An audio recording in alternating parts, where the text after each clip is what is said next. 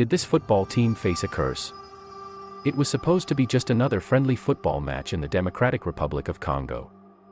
The local team Bena Chadi was playing against the Basang team from the Kasai region. The game was intense, the score was tied, and then the unthinkable happened. A bolt of lightning struck the field, killing 11 players from the Bena Chadi team. What's even more shocking is that they were the only ones affected by the lightning. Many theories have been suggested as to why this happened. Some say it was because the local players had metal bases in their shoes, making them perfect conductors for the lightning. Others believe it was due to a curse on the team, but why were the Basang team players not affected? Was it just a freak accident, or was there something more sinister at play? The tragic lightning strike that killed an entire football team remains a mystery to this day.